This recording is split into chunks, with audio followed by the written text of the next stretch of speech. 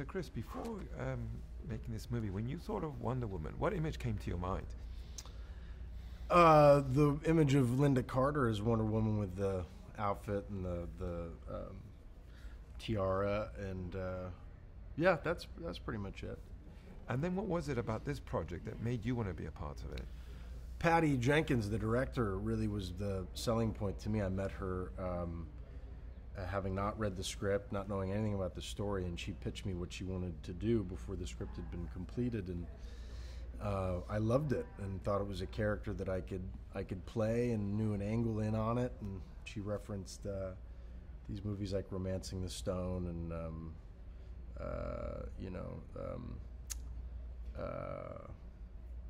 Indiana Jones, and I was *Temple of Doom*, and I was sold. So, who is this character? Who is Steve Trevor, and how does he change Diana's life? Steve Trevor is a World War I pilot and spy working for the British who has just stolen this notebook full of these pretty awful equations for this awful, or these great equations for this awful gas that's going to kill all these allies. And he crash lands on this island and meets her, and he's a war-weary, jaded realist in this awful time of the first mechanized war, and she's this bright-eyed, bushy-tailed idealist, and she teaches him a little bit about hope, and he teaches her a little bit about what it means to be alive in the real world, and I think that's what they give each other. How was it for you to shoot those scenes on that island where you're the only man? It was such a trip, man. It was the biggest. I mean, it was heaven. I was in Italy with a bunch of beautiful women. But what was interesting is seeing all the men who were coming to set with the baby strollers and the kids watching at Video Villages. All the women worked, which was definitely not something you normally see. So it was cool. It was fun. That relationship between Steve and Diana is fun, and it's beautiful, and it's entertaining. That clash between those two opposite people that somehow have this great chemistry. Yeah. It's that relationship has always been a great one to see on screen, from Rosalind Russell, Cary Grant, and His Girl Friday, to, as I mentioned, to Kathleen Turner, Michael Douglas, to Ryan Reynolds and Sandra Bullock. Anytime there's the couple that you want to see together that can't be together, that are so different, that finally get together, I think it's everybody kind of cheers when that happens. I had great fun working with Gal, and to do comedy is something that I always like to do, so it's great fun. What do you think Gal brought to this role? Gal has a very tricky combination to pull off that she has intrinsically, which is great strength and beauty with a real incredible vulnerability and not naivete, curiosity, and which is Wonder Woman, which is Gal. Gal is like, she is what you see is what you get. And then you have great chemistry. You really do, and that leads to humor also, right? And even some improv, I believe. Yeah, chemistry is just something people pick up, or you have or not, and Gal is an easy woman to fall in love with, as you can imagine. She's just a sweet lady, a strong woman, beautiful, just genetic lottery kind of stuff. It was just, she's an easy woman to fall in love with. Also, it must be interesting for an actor to be in that period of time, which was very dramatic, but very important also in history in World War II. How did you prepare the role? I did look up a lot of pictures of World War I. I was much more familiar with World War II, obviously. So just to see what it was like in the trenches, and it was a brutal, awful war, because they were essentially fighting it just like they had done pre-industrial revolution with, onward soldier, where they just come out of these trenches and get slaughtered because the weapons were outmatching the kind of tactical ground warfare that they were fighting. So it was just miserable.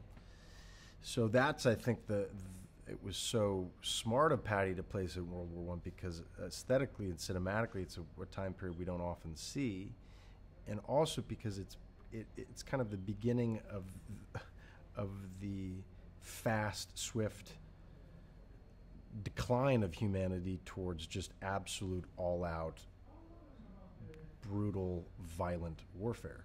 And that's what Diana has to face as this bright-eyed woman, and what Steve has to teach her a little bit about. You mentioned earlier how you were looking forward to working with Patty, which was one of the main reasons to make this movie for you. Now that you have done it, what is she like on set as a director? What kind of a filmmaker is she?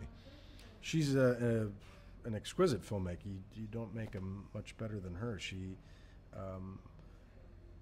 She's a general in the best sense. She's decisive, quick, clear, concise, positive, uplifting. She gets the troops, revved up.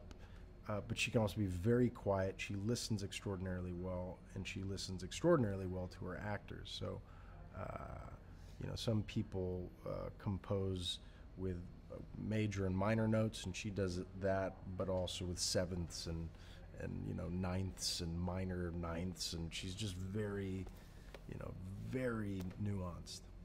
The movie also gave you the opportunity to work on location in England and in Italy, and I believe you even had some time to travel around Italy, right? I had a great time in Italy. The women had to work because it was the Themyscira, the land of the Amazon, so it was the time for the women to. They worked steadily throughout that month or so. I worked for 2 weeks, and then I worked for a week, and then traveled for 3. So I got a paid vacation. I was in. I feel a little guilty saying this.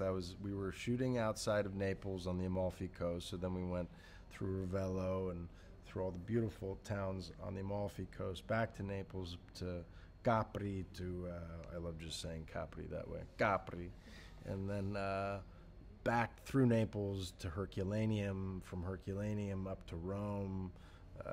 Spent 7 days in Rome. I had a great time. But how was those tough scenes that reflect such a horrible war like World War I to shoot? And you're in a lot of action in a lot of those moments. What was that like? Yeah, I just run a lot and then fire my gun a couple of times. So my physical involvement and responsibility in this film was not all that high. Thank God. Credit goes really to the production designer.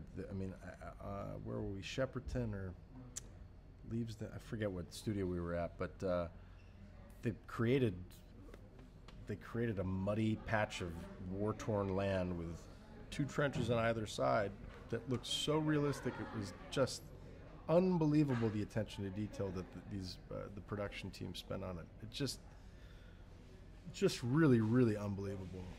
And we're all kitted out in World War I gear, and to realize what it was like to run in those boots with those wool stockings, just absolutely awful. So it really gave you a sense in the most fictional, make-believe way what it potentially could have felt like, even in the most remotest sense. Yeah.